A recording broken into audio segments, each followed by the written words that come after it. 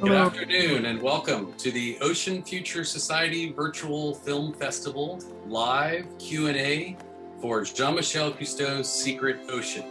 I'm Jim Knowlton, I'll be your host. Today we also celebrate Earth Day.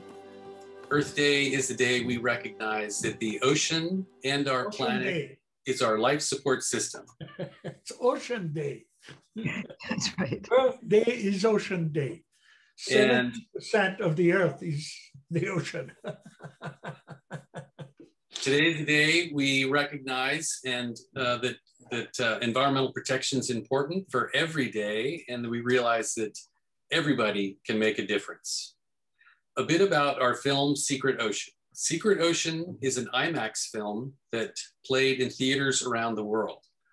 And Secret Ocean presents in ultra high definition, super detailed images with great colors of tiny sea life, some as big as a grain of rice or an eraser head on your pencil. The hope is that by looking at these tiny creatures in a way that's never been done before, to see the ocean in a new way with new technology, that you will fall in love with these little creatures and help protect them too. And as we'll find out today with our esteemed speakers, that the little creatures in the ocean are essential for all life in the ocean and on Earth. So with that, let me introduce our speakers today. We're very lucky to have three passionate voices for the ocean. We have Jean-Michel Cousteau, the president of Ocean Future Society. He's the director of Secret Ocean. We have Dr. Sylvia Earle, who's the founder of Mission Blue. She is a National Geographic Explorer in residence, and she's the narrator of Secret Ocean. We have Holly Lohuis, who's a naturalist and marine biologist. She's been Jean-Michel Cousteau's dive buddy for 25 years, and she's in Secret Ocean. So with that, welcome everybody and happy Earth Day. Does anybody have any opening thoughts about this important day that we recognize called Earth Day? We just heard Jean-Michel jump in and say it's Ocean Day because most of Earth is blue. It's about the ocean. Well, I think Sylvia and I and all of you, we've agreed on that for a long time. But the good news is that now we know that, for example, there is a major effort on the part of the decision makers of the world, including the president of this country, to protect the Earth, to protect the ocean, and do 30% of protection entirely between now and, let's say, 20 years or 30 years from now. So the other good news, I think, is the connection between climate and the ocean that has, it's been obvious if you ask the Earth. There is no climate without the ocean. The ocean drives climate and weather. And it's the living ocean. It's not just rocks and water. And it's becoming recognized. Today, Earth Day 2021, the President of the United States has convened leaders from around the world to look at the climate issues. And John Kerry has been appointed the international lead for climate issues for the United States. And he says that if you want to protect the ocean, you have to address the climate. If you want to address the climate, you must protect the ocean. Like, yes. So, cause for hope. I'm stoked. That's great. Well, we need action, action, action. And those people can make that happen. We are there to help, to assist, and do everything we can to avoid the past and to look the future so we can tell our children and grandchildren we're doing everything we can so you can have the same privilege that we have had when you were a kid. Yeah, I heard your father say, Jean-Michel, that he could not take you to places that he knew as a child because things had changed so much. And then I've heard you say the same thing, that your children in your lifetime, you've witnessed change to such a magnitude that places that you knew and loved as a child are not the same. Things are lost. But now we know. And Holly, you know, you've been a witness. You're out there splashing around, taking care of the place. Wow, this is my life dream right here, to be on screen with both of you. So thank you, Sylvia and Jean-Michel. And I wish you could have been with me yesterday. We have much to celebrate and some great conservation when it comes to the ocean. In just the last 25 years, I've known both of you. So I was out at the Channel Islands National Park yesterday on the backside of Anacapa and was surrounded by humpback whales and amazing feeding frenzy with thousands of common dolphins and seabirds. So I think of both of you every time I'm out on the water and just celebrating what we have off the coast here of California. So it's great to be here with both of you on this beautiful Ocean Day of Earth Day and to really share with the audience the beautiful secret ocean and start off with sharks, end with sharks, but really highlight just some of the smallest of animals that we all depend on when it comes to sustaining all life on our planet of healthy oceans. So I'm sure to dive right in. I'm sure that Sylvia and I, when we were kids, we were making mistakes with the ocean because we didn't know anything. And now there's no excuse because thanks to what I call the communication revolution, we are able to see things that we have never seen when we were kids, and we were making mistakes about it. But we're living a very exciting time, and Holly, as a young scientist, she can communicate with the decision makers of tomorrow in schools and museums, and I know you do that all the time, and in the shows that we produce. And having had the privilege of being connected to Sylvia for so long, and Sylvia helping Ocean Futures and so on, being on the board, I'm grateful and I will never give up. And since you've given me the time to speak, I tell you, in a couple of months or so, because next month is my birthday, and I was being thrown into the ocean when I was 7. I'm going to celebrate my 75th birthday of scuba diving. And I'm all the scuba diver still alive and diving. So I'm very excited, and I have big responsibility, and I want to share that with as many people as I can. And so thank you very, very much. We are both truly ocean elders.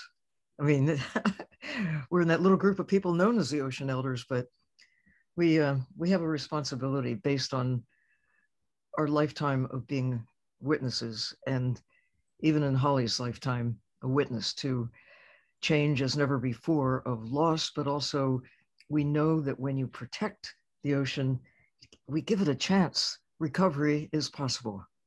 And you protect yourself. Yes. Great opening comments. I know we're going to have lots more. So I think maybe if we play our first clip from the film, just to kind of start getting into it.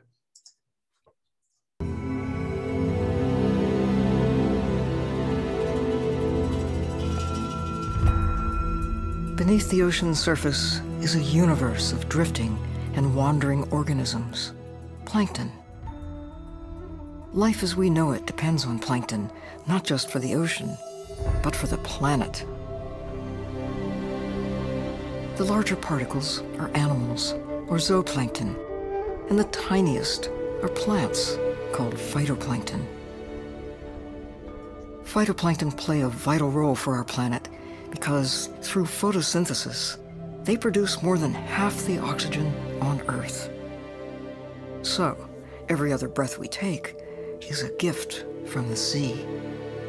Well, it's the largest migration that has ever taken place and never will take place. And we completely connected to these tiny little plants, which when you go diving, you don't see them because they go down, down, down. And you have to go diving at night to see them coming back up, just like we saw on these images. And that to me is a privilege to see how connected animals and plants are in the ocean, and we all connected to that. So it's fascinating. Oh, we lost you. Huh. We need submarines, Jean-Michel. Your dad was a pioneer in the diving saucer, going down into the depths and to go where those migrating hordes go. The phytoplankton that gathers sunlight and generates oxygen and captures the carbon, drives the great ocean food webs, and then the zooplankton, as you point out, sinks down into the depths, 1,000 meters down, deeper than we can go even with scuba, let alone holding our breath. But whales go there, sharks go there, tuna go there. This is like a big buffet in the ocean, out on the high seas as well as in coastal waters. And the thing is, most people have been oblivious to it until late in the 20th century. And even now, who knew? Who knows? Some of us know. You know, Holly knows. We've got to spread the word. We've got to take care of this buffet because it's the big carbon sink. It's the cycle of life. It's a nutrient cycle that we know how to wreck it. We know how to break it. We know how to extract from the ocean, but the connection to climate, I think, is what is one of the big headlines of this decade. The living ocean, capturing carbon, generating oxygen, sequestering carbon. We look at trees, that's what trees do, and other vegetation on the land, generating oxygen, capturing carbon, feeding life on the land and sequestering the carbon in the soil. But it's the ocean that does the heavy lifting for this, follow the carbon, look at the ocean. Yeah, fascinating. That was a beautiful sequence we filmed right off of Namena Island and in Fiji, that one sequence that we just saw. But Jean-Michel, we always love to get the team all suited up after dinner when we're out on expedition and go right underwater at night. And we've done that many times in many places around the world, whether we're in the temperate waters right offshore of California or in the tropics there in Fiji. To see all those gelatinous animals, it's like water alive. And Sylvia so beautifully said, that's so important to the whole carbon cycle. So to witness that on every night dive, we were, I think we're over a depth of well over 100-foot depth below us, drifting off of Namena Island. And with Gavin McKinney, our director of photography, and Jean-Jacques Montello and Francois Montello using fancy lights. It was really beautiful to bring all those gelatinous animals to life because it is the foundation of all life on our planet. So such a beautiful opening sequence of Secret Ocean. Well, I love diving at night. Some people are initially kind of wary, scary out there at night, but once you're in it, you don't want to come out. And it's the closest thing that divers using scuba can experience to be what it's like 1,000 meters or even 100 meters beneath the surface where few divers can actually go, and to witness this spectacular kind of life that you generally don't see in sunlit times in shallow water. I think it brings home the reality that most of life on Earth lives in the dark all of the time, below 100 meters, certainly below 1,000 meters. The average depth of the ocean is 4,000 meters. And the maximum, of course, it's 11,000, 7 miles down. Yeah. That's where life is. That's where most of life on Earth actually dwells. And we're just nibbling at the surface, and we're the beneficiaries of all that life. We're just beginning to get to know it. Well, at the same time, we have to understand that because of that situation, everything else in the shallow waters or even on land is connected. Right. It's one system. So, Jim, What do you think? I think we should play another clip. I know why.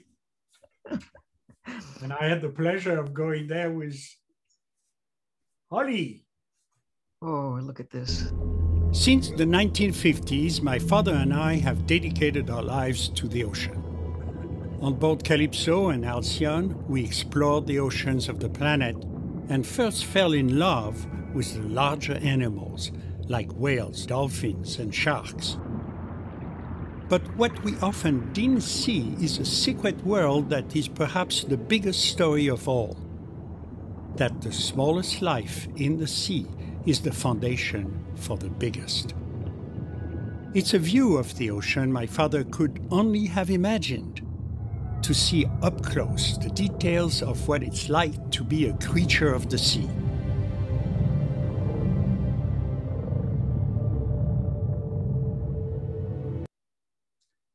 This is the only way we can be connected to the old system that we are dealing with. And Secret Ocean is bringing this to our attention because these groupers, and it's my favorite fish, by the way, the females are living in one place, and then at some time, when it's the right time of the year, they all go somewhere with the other groupers and they mate, and they literally create fertilized eggs, which they release, and the currents takes it away.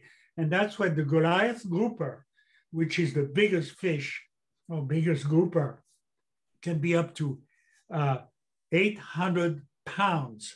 And of course, the fisherman wants to catch them. And of course, there's a time where they come to mate, and that's where you may have all the way up to 100 groupers. They want to capture them and make a lot of money by selling it to us. Well, that species in the process of disappearing because we're taking more than they can reproduce themselves.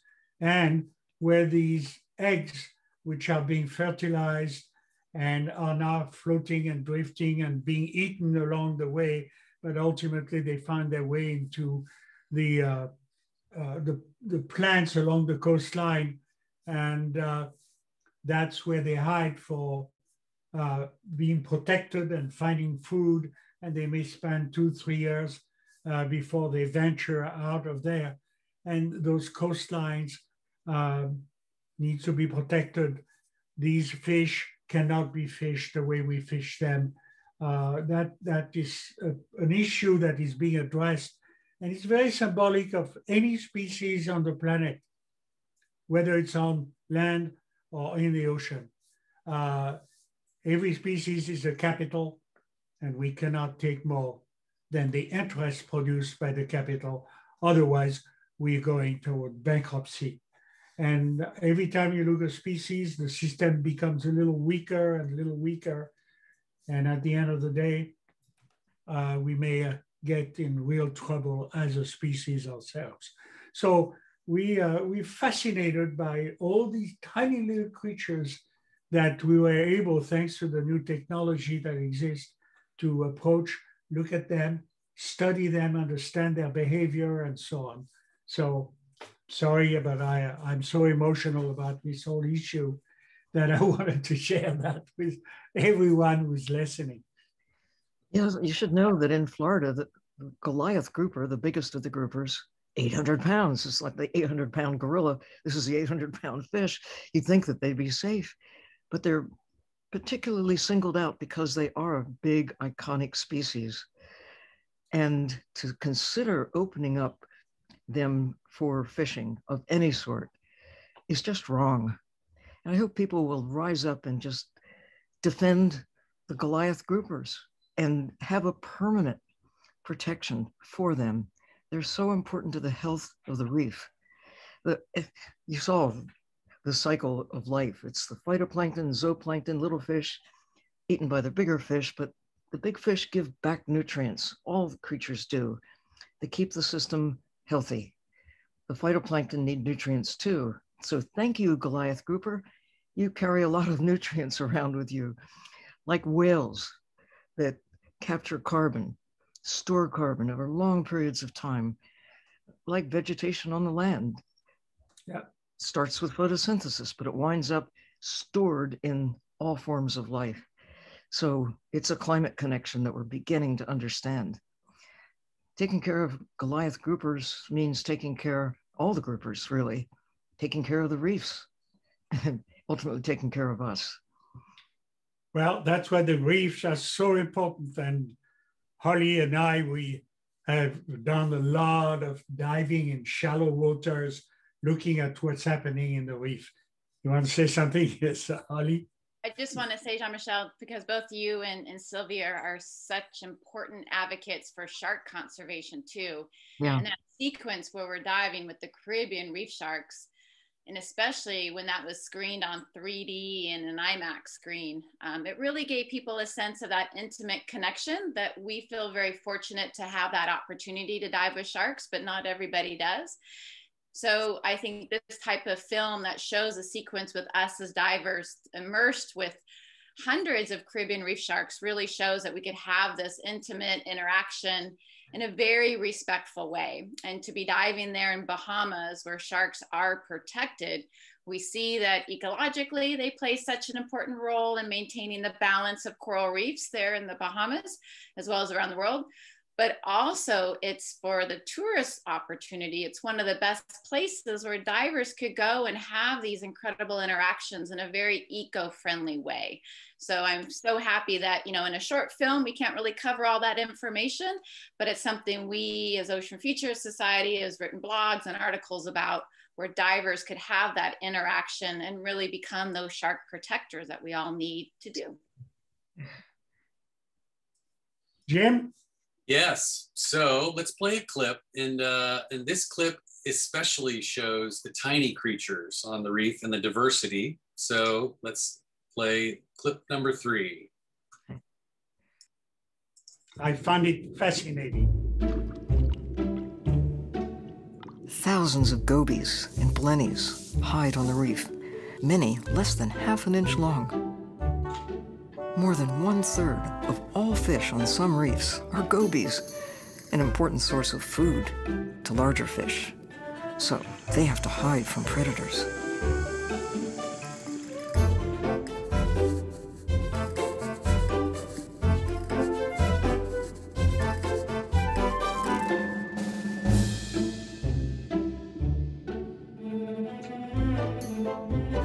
One vigilant goby even has a blind shrimp for a roommate who digs the burrow in return for protection. This reef is like a crowded condominium of nosy neighbors, all hiding and waiting for a meal to pass by.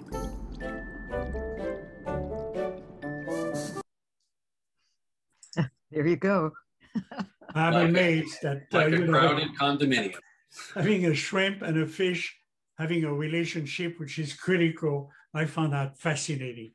And they protect each other, allowed to feed each other, and it's amazing. And every time I go, and people ask me all the time and say, what is your best dive? And I always tell them the next one, because we found things we've never seen before. Always. And often not by tearing around at high speed to see as much as possible, as quickly as possible.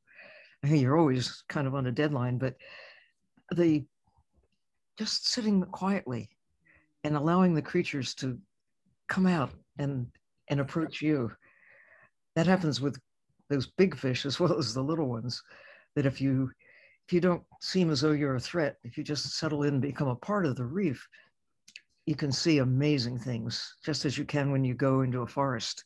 If you sit quietly, the birds come out and you can see them, and otherwise you just might miss the best. Yeah. Well, I'm not surprised because, I'm sorry to go back to that, but when I was with the Goliath groupers at the time where they reproduce, there were millions of little fish around them, because when they are in the process of reproducing, they don't feed themselves. So there's millions of little fish were hiding there to be protected from other creatures that would eat them normally. And that to me is amazing. It's exactly the same thing there. There's no such thing as a dumb fish. They know what's going on. Well, and especially in that sequence with the goby and the blind shrimp. Oh. And it took both Jean-Michel and Dr. Richard Murphy, who is Jean-Michel's senior marine scientist and has been for, gosh, over 50 years. When Murphy first pointed that out to me on the reefs of Fiji, right offshore there from the resort that we visit all the time, the Jean-Michel Cousteau Fiji Island Resort. And when they pointed it out, Murphy said, don't take your eyes off the shrimp because you'll see he always has an antenna touching the fish. That's and right. They're in constant touch. And that is their way of communicating between the shrimp being blind and the fish being a little lazy. The shrimp is doing all the work. And it's, as you mentioned, Sylvia, it's just taking the time and looking and staying still, especially when you're diving. And you just see these elaborate, really complicated relationships of animals that depend on each other, just as we depend on each other. So it's a beautiful little sequence and reminds us of all those important relationships. So Darwin's great theme was survival of the fittest, that there's a great competition always going on out there in the natural world and in the human society as well. And it's true, there is some of that, but Lynn Margulis, who came along a little bit later and looked at life a little bit differently, acknowledges the reality that we now can see, that the great progression of life on Earth has happened more from collaboration, from cooperation, from working together as a system than this idea that it's always, kill and be killed or be killed. There is some of that, but by far the dominant way that society in the ocean, life in the ocean has progressed over time, and on land as well. Even in the roots of trees, there is a system going on with fungi and bacteria and earthworms and nematodes. It's not just rocks, tree, and water. It's this whole ecosystem. And looking at a coral reef, you can see collaboration, cooperation within the corals themselves. The little algae that live within the tissues, they now need each other. How that evolved over time, we don't know, but it was cooperation that really spelled success. That's great. Jim? How about another clip? All right. I love this. This film is so amazing. Vast though it is, the ocean is in a delicate balance where even the smallest creatures play a big role and need protection. When we damage the ecosystem, even for a single species, many things can go wrong. That's what we learn when we unknowingly turn a magnificent sea star into a monster.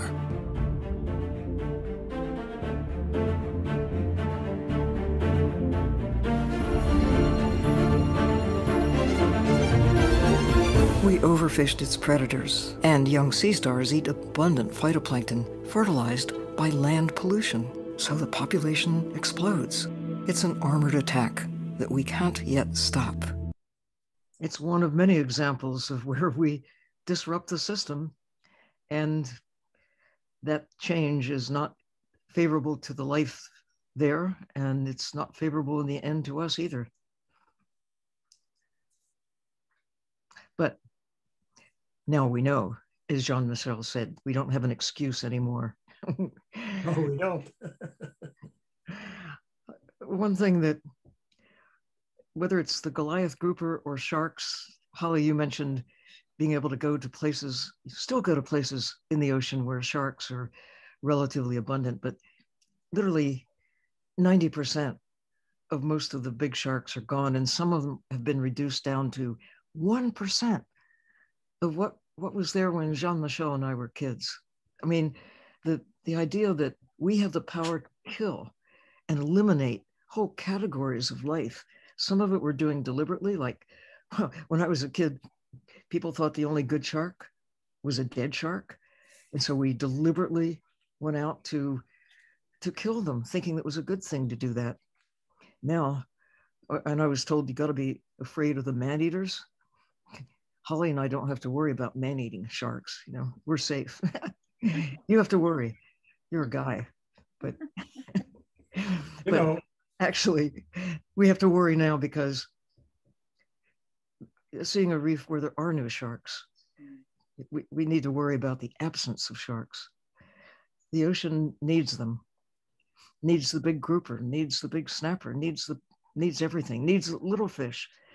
But if you're going to save an elephant, you have to save the system that supports the elephant.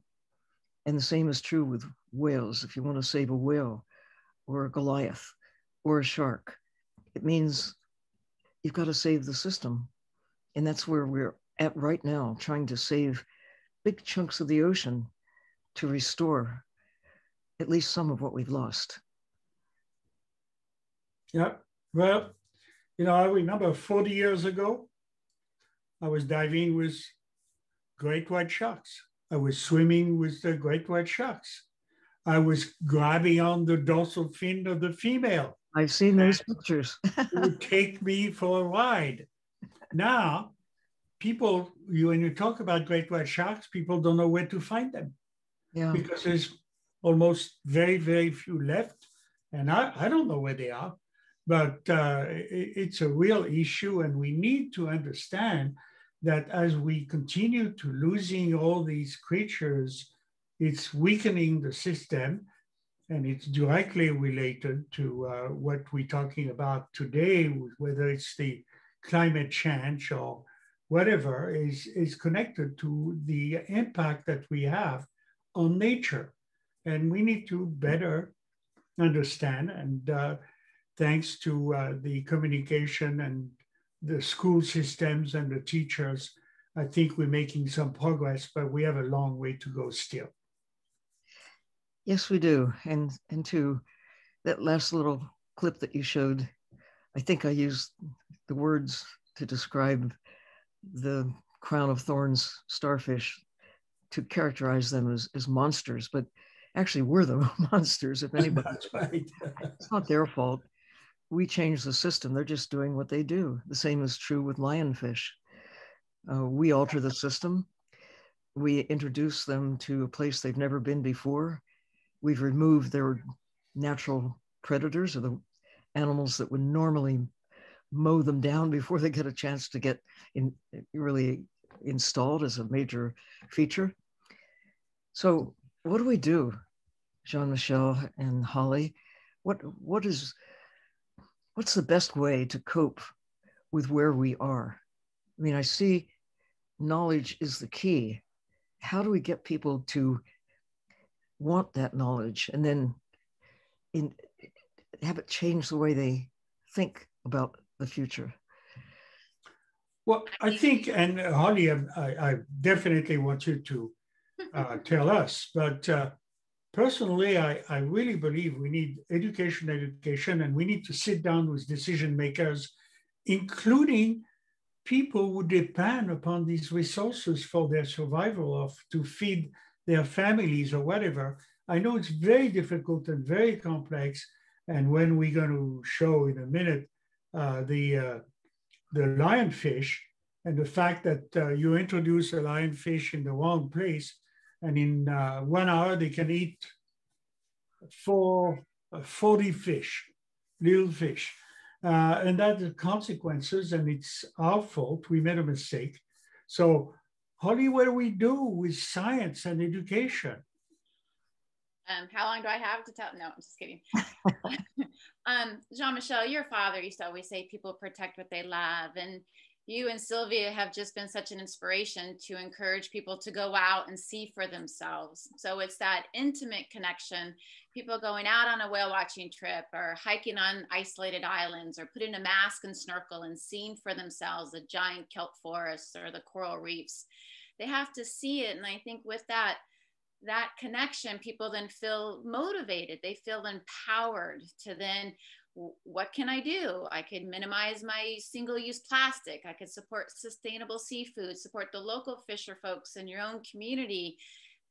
There's just, and reduce your carbon footprint is huge. So I think there's some really, especially on a day like today of celebrating our Earth, we have to instill a sense that people have the power to make some pretty instrumental choices to really create a more sustainable future. So using the lessons from nature and looking at these connections, the crown of thorns is a great reminder that it's what we did on land of overdevelopment, land-based pollution that provided the nutrients for the little crown of thorn larvae to survive.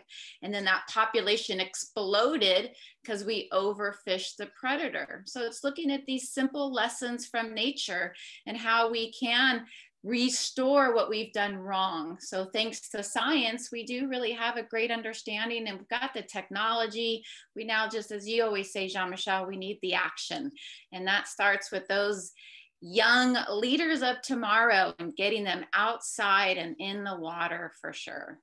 And it's very difficult because 60% of the population lives away from the ocean. And many of them have never been in the ocean. So we have to reach out to them. We have to make sure we provide them with all the information that is available today, and ultimately makes a way to have them go to see it for themselves. How can you protect what you don't understand? And you have to understand. And I think we have a huge opportunity today, which we didn't have before. And I'm excited on one hand. On the other hand, time is of the issue. And that's why showing images to a lot of people who haven't had the privilege that we have, spending days and years underwater, to show them some of those stories. And that's why the lionfish, to me, is a perfect example where we made a mistake and it has a huge impact. And I don't know if you want Jim to show that very, very short video, but let's do that before we close the program. There we go. Well, we won't be closing the program as much as starting our Q&A, and there are questions piling up. So let's play this clip, and then we'll take some questions after a discussion. And thanks to Sylvia's narration. And its elegant fins are a cloak to herd and trap small fish. It's a superb predator. And now, it's an alien invader. One large lionfish can consume 40 fish an hour.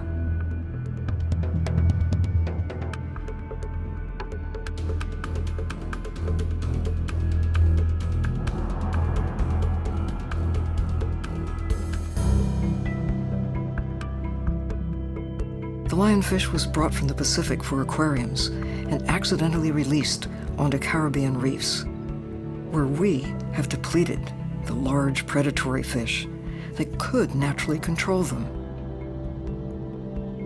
We're learning that our mistakes can have enormous consequences.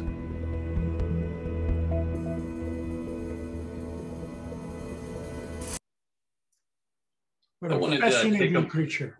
I wanted to take a moment just to point out the incredible videography that is in this film, because these images of this fish, which is on average about 6 inches long, and if you see some of these pictures, just such amazing detail, ultra high definition close-ups that the Montello brothers, the producers of this program of 3D Entertainment, and their director of photography, Gavin McKinney, present for us is just incredible. And also the writer, our writer, Pam Stacy, for this film that helped write the script. I want to take this moment to apologize to the lionfish for highlighting the fact that sometimes a big lionfish can consume as many as 40 little fish in an hour, because compared to an industrial fishing fleet, what a lionfish takes is nothing. These large-scale fishers have huge nets that not only take everything in their pathway, they take the whole ecosystem. It's like taking the whole coral reef because you want the parrotfish. I mean, and what you leave behind is rubble. At least the lionfish, it's not their fault. They're doing what they're doing. And eventually they'll find their place. I don't think we'll ever totally see the end of lionfish in a part of the world that they did not occupy until we opened the door for them and took away the big predators that normally would have probably kept them in pretty low numbers. But here we are, we have what we have. And protecting the intact systems wherever they are, in the Caribbean, all over the world. These, I call them hope spots. And that's part of what I'm doing. I know Jean-Michel, Holly, it's now this movement to try to embrace as much of the land, as much of the ocean as possible to restore what we've lost largely in our lifetime.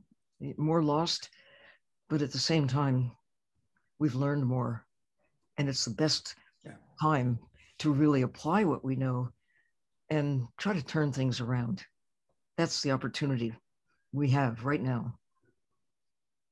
Well, Earth Day for me is a great symbolic to be able to reach out to as many people as we can, millions and millions and millions of people, for them to understand that this is not just a birthday. It's an event to share and understand that we are all connected to this planet, and we depend upon everything that is on it. And it's a very exciting time. There's a lot to do, a lot to discover. There are probably, I don't know, millions of species that we have yet to identify. And so research is very important, and science is very critical. And I'm not a scientist, but Sylvia, Holly, thank you. Well, Jean-Michel, you underestimate your ability to observe carefully and report honestly, which is what a scientist does. And what you have observed and reported and shared, that's what scientists should do, to observe, report honestly what they see, and then share the view. If you keep it to yourself, it doesn't really make any difference that you made this big discovery. It's the ability to take that knowledge and make it available to your fellow humans. It's the way we progress. Well, I wouldn't have this knowledge if you were not there. So thank you, thank you, thank you. How about if we take some questions? But let me start off by saying that we have many people tuned in from all over the world. And I asked some people where they're from. And some of the places are Germany, San Francisco, Idaho, North Carolina, Florida, Maui, Ohio, Maine, Michigan, Alabama, Cozumel, Texas, Yucatan, Denver, Cardiff by the Sea, and St. Joseph, Michigan. Also, a special shout out to my high school friend, Julie Duddridge, because Mrs. Duddridge has her second grade class with us today. Wonderful. So to answer all those questions, we need another 5 hours. We do. We are racing for time here.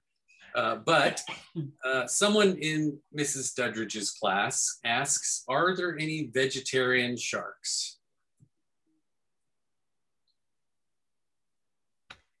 I don't know of any vegetarian sharks, but that's okay. You know, it's in the ocean, it's an eat and be eaten world, and it works over the ages.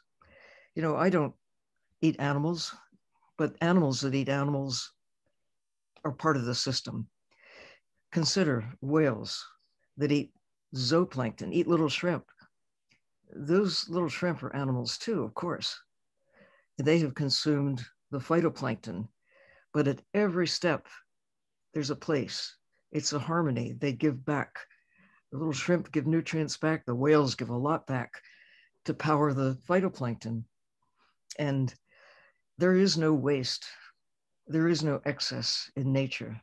And we've introduced those concepts in human society we create a lot of waste, and we think somehow that there's an excess in the ocean just waiting for us to go take. But, you know, we've got to find our place within the systems that thrive there. It's okay for an orca to eat fish. They're allowed. I choose not to do that. I want to point out, Jim, for all of the educators listening in, one of the post projects of this beautiful film, Secret Ocean, was working with the education team under Jean-Michel and Dr. Richard Murphy. And we've developed this guide that's available. It's a PDF that's downloadable for free on the Ocean Futures website, as well as the Secret Ocean website. And that's what we want to do, is for second graders to ask such great questions like that. And there's some fantastic information in here about survival and partnerships and the functions of ecosystems. So encourage everybody to really take a deeper dive into some of those topics that we're talking about here and that we just briefly mentioned in the films.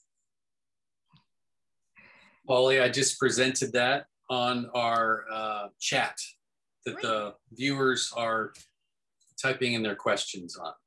Great, thank you. So we're very fortunate to have Dr. Bill Bushing with us today.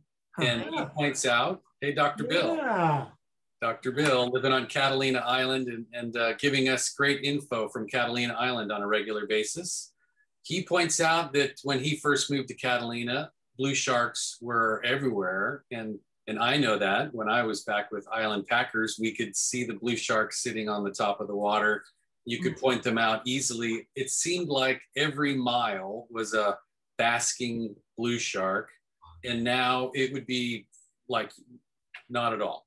Not even once a year would you see a blue shark sitting on the surface. And clearly that's because of, you know, long lining and gill netting all over the world. But if you guys have a comment about that for Dr. Bill. Well, I can dive in, if you will. We're so good at killing. We have the capacity to eliminate whole categories of life. And there was a time when we thought this was maybe a good idea. But now we know there is no excuse for killing sharks. I think sharks, I personally, based on the science of the ocean and how it functions, there's no excuse for anyone to kill a shark. People historically haven't eaten sharks. It's not a source of food. And a luxury choice to cut off their fins and make a soup out of the fins and throw the shark away. I mean, it's scandalous that we actually have grown up in a society where this is acceptable. Actually, it's not acceptable. And we need to change it. We need to protect the ocean and the creatures who live there as if our lives depend on it, because they do. That's right. I don't get it, so. I would like to ask Bill, though, at Catalina, because for me in the Northern Channel Islands, like you, Jim, working on the Island Packer boats, I see a lot more leopard sharks now than I did back in the 90s. So they might not be the top apex predators like white sharks and blue sharks, but we do have such a diversity of sharks offshore. And as we do have a large network of marine protected areas around the Channel Islands, thanks to a collaborative effort of multiple agencies and NGOs and voices like Sylvia and Jean-Michel, inspiring people that when we do protect small parts of the ocean, you get this spillover effect and just an increase of biodiversity and abundance that we've seen in just a short window of time around our own Channel Islands. So I do not see blue sharks on the Island Packer boats now at all. It's just very sad. But recently we've been having some amazing sightings of basking sharks, but we're not here back in the 80s and 90s. So I think those are the encouraging stories of hope that we have to really highlight, because we do have the ability to really bring back these ecosystems and these individual species. Well, could I just add that when I was, there are more whales today than when I was a child. Why? We stopped killing them. Not 100%, but we've gone for, you know, looking at sharks, looking at whales as commodities. The whalers saw whales as money. They saw whales as barrels of oil and pounds of meat. It's the way we look at fish today, as money, or as pounds of meat, or oil that gets squeezed out of the fish. We don't look at them with the kind of affection that we've come to embrace for whales.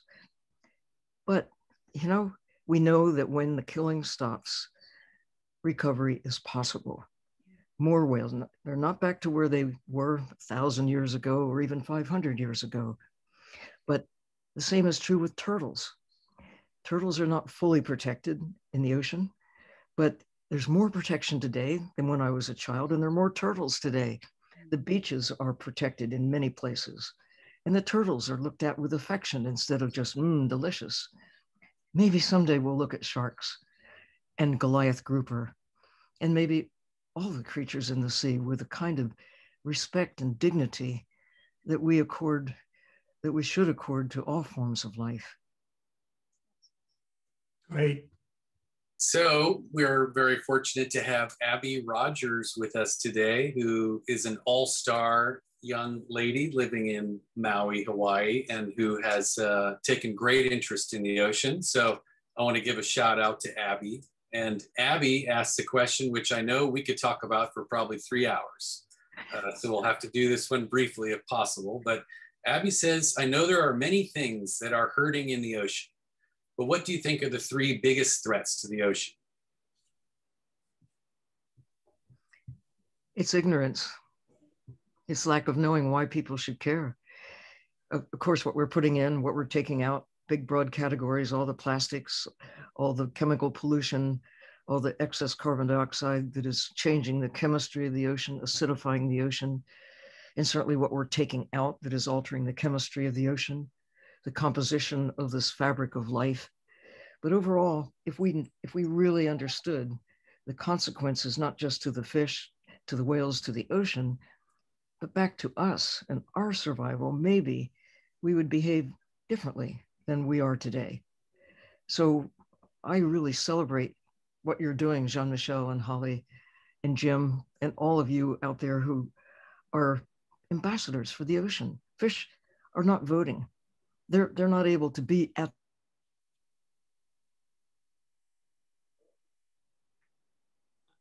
Oh, we lost her. We lost you. Oh, your audio.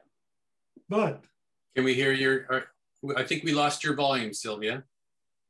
Then over to you. Here you are. You're back. Over to you. Well, I just wondered because Abby, I'm so fascinated. It's a young lady who came to one of my lectures in Hawaii, in Maui, and she asked me a million questions. And she wanted to get into the ocean, but she was not yet old enough to be certified. And she waited. And then one day we got a communication telling us that she had reached to be 10 years old. And now she is certified as a scuba diver. And I am so fascinated. And to me, she recharged my batteries for I don't know how many more years that I'm going to be around to continue sharing this with those decision makers who are the ones who are going to do a much, much better job than we were doing when I was her age. So I'm so excited and I'm so grateful. And I don't know if you want to add something, Holly, about her questions. I think it's a great question, Abby. Thank you. And we could look at these big global issues, but really what's in your own backyard, and lucky you to live on a beautiful tropical island. So taking advantage of, sharing your passion for the coral reefs and the humpback whales right offshore where you live, sharing it with your friends and family, encourage people to think about the daily choices they make, because every action we do can have a positive or negative impact on the environment. So supporting, eco-conscious companies, companies that do not wrap everything up in plastic, just the simple things that you buy at the grocery store, or the clothes that you buy, and even the sunscreen you put on your face. So everything we do could really be supporting businesses that are trying to do their best to be eco-friendly. And you as a consumer, by buying that product, you're voicing your importance, your care for nature. So we all, as Jean-Michel always says, and it's a beautiful quote in one of his films, is we just need to live in better balance with nature. We need to minimize our environmental footprint and think about the important habitat and ecosystems that surrounds us, and celebrate the birds that might be nesting in your roof, or celebrate the park that's a block away and the wildlife in that open space. And just appreciate that we need more wilderness areas, and for us to do all we can to protect it. Abby, I want you to know, Nan and I are going to come to see you. So that was great, Holly, because you talked about our choices and how they matter, and what we buy, and it makes a significant difference. So Mrs. Dudridge has a student with another question, and that is, what's your opinion about the sale of tropical fish and fish tanks?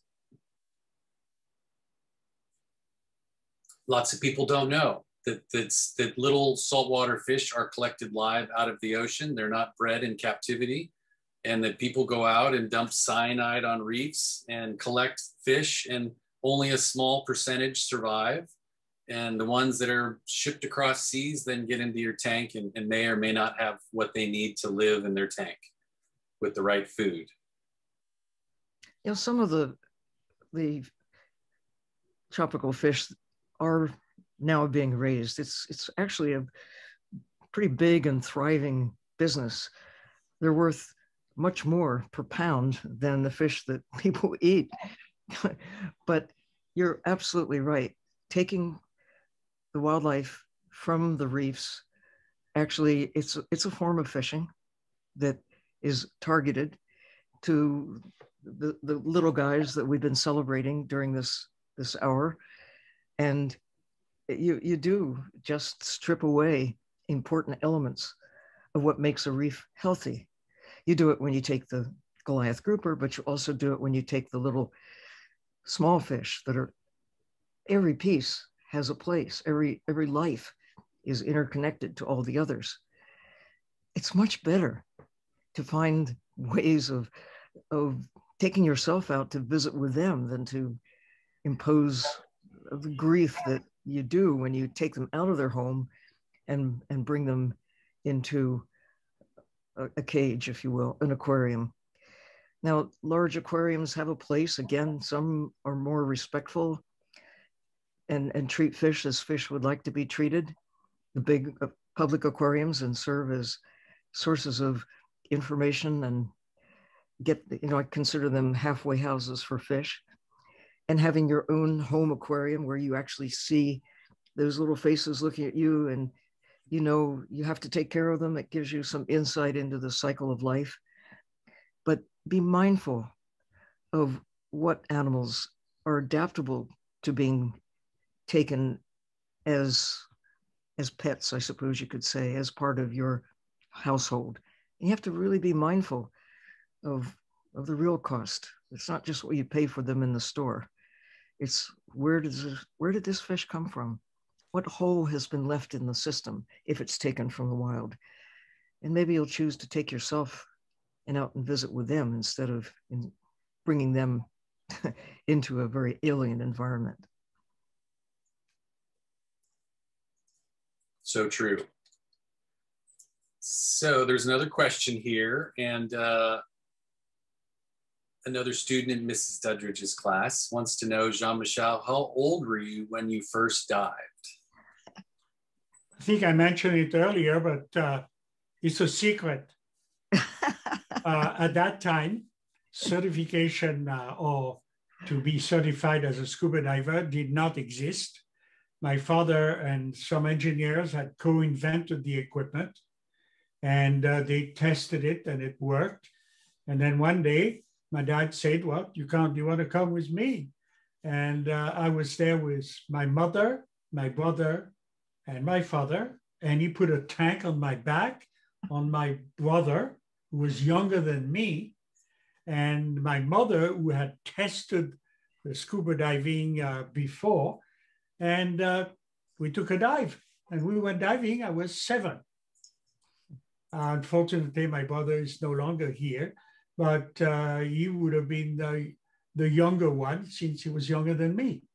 But I've never stopped and never will stop. And I think to have certification at the age of 10, like Abby in Maui, is perfect. And it's, of course, very important that people learn what to do. And I'll say one thing: never dive alone. A person alone is in bad company. And I've said that because if I had not been with a scientist in a cave watching blind fish, and there are fish that are blind because they don't need vision since it's all dark, and I ran out of air. And that scientist was there. I told him that I was running out, I had no air, and we started sharing his air, and we walked or swam outside of that long tunnel to come out and go back to the surface. I would have been dead if he had not been there. So never dive alone. Always have a colleague with you.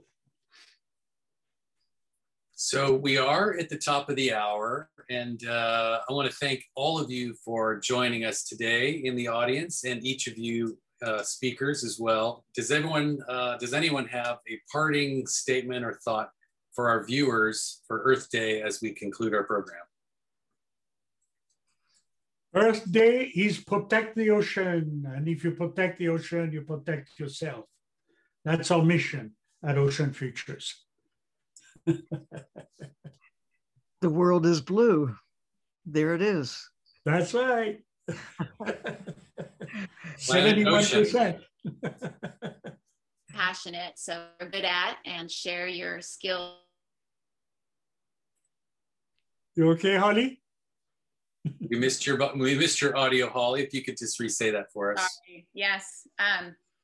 Bobo, Sylvia, and Jean-Michel always inspire everybody that we all have our own individual skills. We all are good at something. So take what you love to do: computer graphics, ocean communication, education, photography, computer science, and just go out and share your love for the ocean, and know that it takes us all to really work together, to collaborate, and be a wave of positive action when it comes to protecting this life support system of our amazing blue planet. Hear, hear. Sylvia, you've been and you are a treasure to the planet. Thank you very, very, very much. Thank you. Back at you, both of you, all of you. Thank you for the chance to be here and celebrate. Thank you all so much. And if everyone wants to see this film, go to the Ocean Future Society Virtual Film Festival, where you can watch Secret Ocean and other films. We appreciate everyone joining us today. Happy Earth Day, and thank you so much for your support. We'll now conclude the program.